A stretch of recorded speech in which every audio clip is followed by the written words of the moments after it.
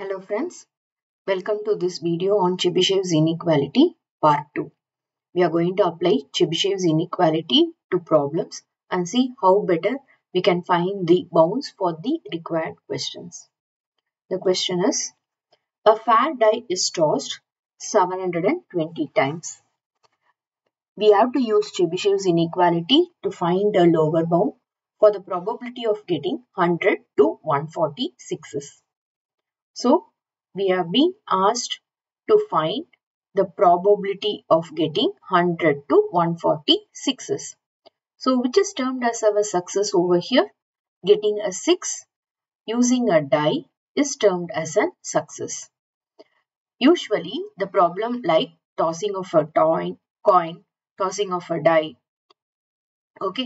picking of a card, all these quantities follow binomial distribution.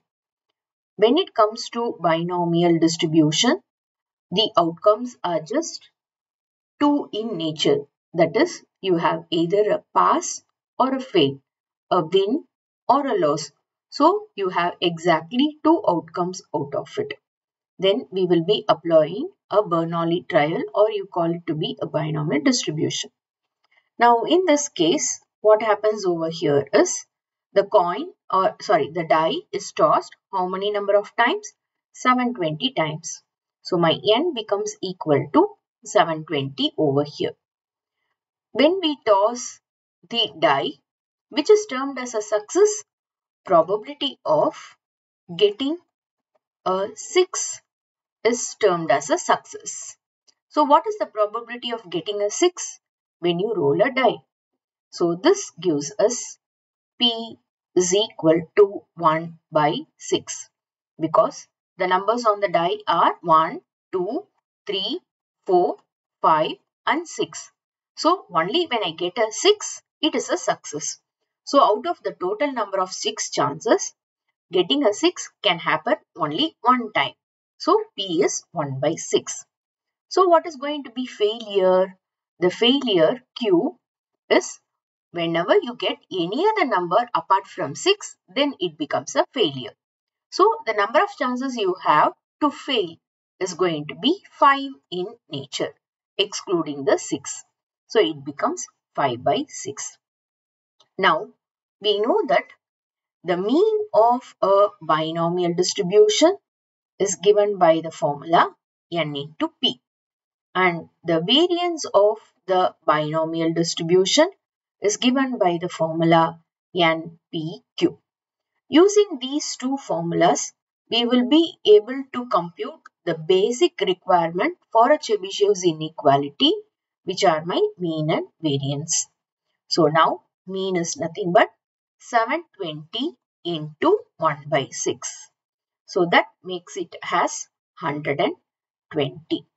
Now, NPQ, 720 into 1 by 6 into 5 by 6. So, now this gives the value as 100. So, now I know that for my problem, n is going to be 720. My mu, which is the mean of the data, is going to be 120. Variance, which is denoted by sigma square, is going to be equal to 100. Now, let capital X denote the action of getting a 6. So, in this case, I want how many 6s? The target is between 100 to 146s. So, what I require is probability of number of 6s to range between 100 to 140. So, X denotes the number of 6s. I want the number of 6s to range between 100 to 140. Now, this has to be compared with the two formulas of your Chebysheff's inequality, and whichever is going to be more suitable, we go for it. Now, look into the inequality which is present inside the probability. What inequality we have over here? Over here, we have this as less than or equal to inequality. Of the two formats of Chebysheffs, which has a less than in your probability? That is going to be our next question. We see that in the first quantity, the less than or equal to inequality over here in the question, but in the formula we have greater than or equal to inequality. In the second part, we see that within the probability we have a less than or equal to inequality. So which is going to correspond to the quantity which is required by us? The second formula. So I am going to apply my second formula which contains less than or equal to inequality in this structure. So I have probability of x minus mu less than or equal to k sigma to be greater than or equal to 1 minus 1 by k square. I have probability of x minus, I know the mean value is 100, less than or equal to k times of, how about my sigma value? My sigma square is going to be 100. So my sigma will be equal to 10. Okay. Mean is 120, sigma is 10. Over here, sorry for this, mean is going to be 120 and sigma is going to be equal to 10. So x minus 120 less than or equal to k10 greater than or equal to 1 minus 1 by k square. As we know that modulus of x less than or equal to a means I can expand it as minus a less than or equal to x less than or equal to a. So this can be rewritten as minus 10k less than or equal to x minus 120 less than or equal to 10k. This is greater than or equal to 1 minus 1 by k square. Now balance this 120 to both sides of your quantity.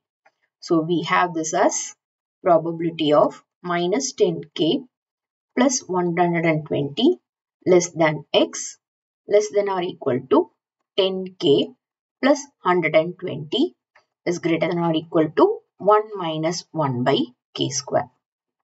Now go back to check what is the requirement. What is our requirement? Our requirement is probability of 100 less than or equal to x less than or equal to 140, getting between 100 to 146.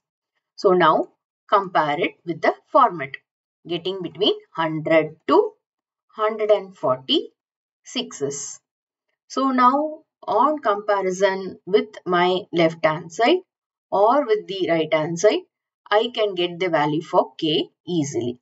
Both of them will give us the same answer. Let us go with the right hand side. 10k plus 120 equals 140. 10k equals 140 minus 120. 10k equals 20. So this gives us k is 2. On substituting, we have probability of 100 less than x less than 140 is greater than or equal to 1 minus 1 by k square. What is k square? 2 square. So that makes it as 4. So this gives me that the value is going to be 3 by 4. That is, when I toss the dice 720 times, the probability of getting a 6 between 100 to 140 times is going to be greater than or equal to 3 by 4. For this case, whether you fix the probability of success as getting a 6 or whatever be the number.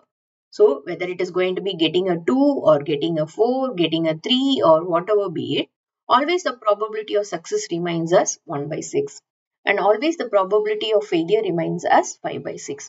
So the problem will give you the same approach whatever be the number that turns out on the dice. So the problem can be evaluated in a similar way for any number of the quantity that turns up on the die. Thank you.